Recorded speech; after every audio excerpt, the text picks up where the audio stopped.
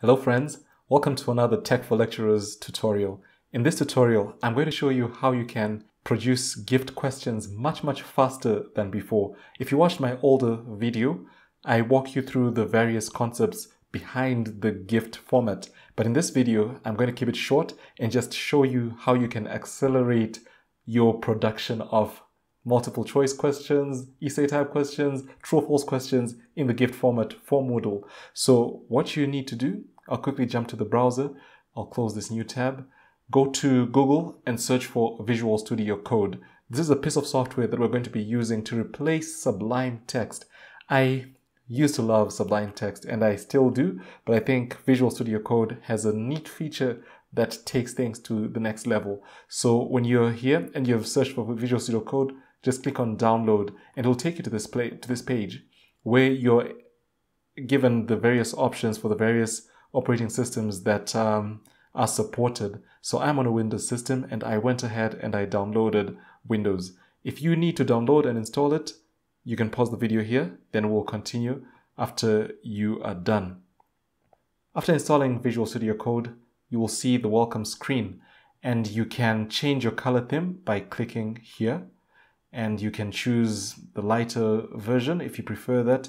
I generally prefer the dark theme, and I hope it's something that will be easy on your eyes as you're watching this video. Now that we are here, we want to open a new file. So I'll click on new file over there, and our file is going to be a plain text file. So I'm going to save it by navigating to File, Save As, and I will choose the file format plain text. Then I'll just call this test. That's going to be our test file. Now that we have created our test file, we're going to install an extension that will make this whole process of making gift files much faster. For you to do so, just go to View and click on Extensions. When you click on Extensions, you can search in the search bar there for gift.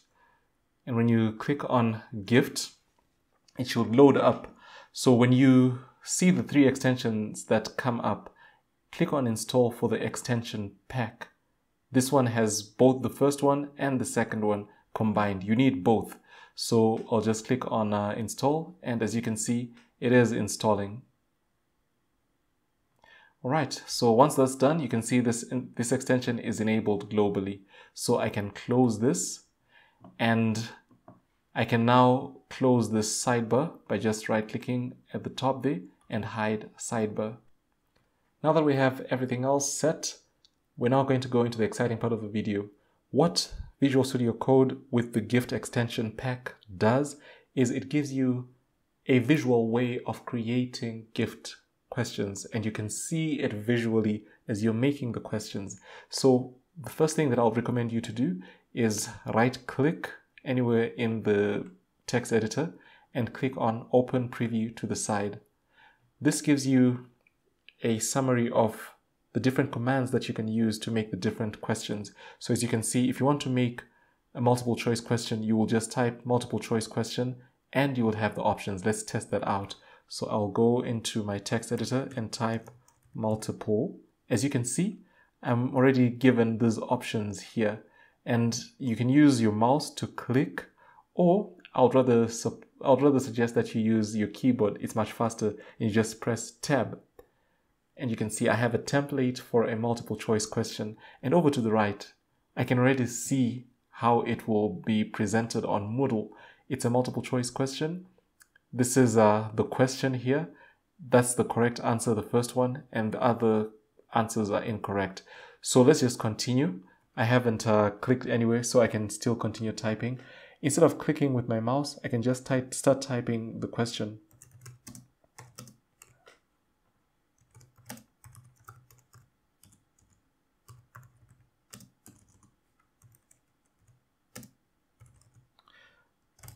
Right, once I have the question typed, for me to move on to the first answer choice, which is the correct answer, I just hit tab and I can type my name, Clyde. Then to go to the next answer choices, I hit tab again and I can put any wrong answers there. All right, so that's how you simply add your questions and your answer choices, and you can clearly see they are populated over to the right. So this provides a visual interface for you to create the different questions. Now, once you're done with your first question, you might be asking, how do I know how to type the other question types? You just come to the question mark at the bottom right, click on that, and it'll give you that summary once again. So this is the long summary, which really outlines what you can do. But there's a faster way of even creating these questions. If you scroll down to the bottom, you see where it says advanced snippets. Now this will allow you to control the options that you get in the answer choices.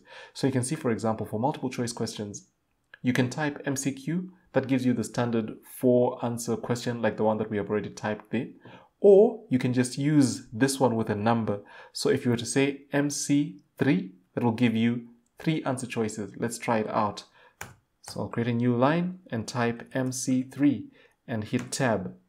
There you see, I have 3 answer choices, and I can just add the answer choices like before. So please go and explore all these other types that you can see: true or false, essay, etc. If you want to add a category to your file, you can just quickly, let me go back to the top there, and you can just type cat and hit tab. So you can give your question, your file a category, and now you don't have to memorize all these things. You have it right with you all the time. How easy can this be? That's why I'm so excited about Visual Studio Code, and I hope you will be excited as you use it to make your multiple choice questions, your multiple answer questions, your matching questions, etc. Test it out, put it through its paces, and let me know if this was a helpful video by hitting the like button and commenting below this video. If you have any other tutorials that you would want me to make for you, please let me know. I am more than happy to try and do my best to help you become a better lecturer. Until next time, have a great day.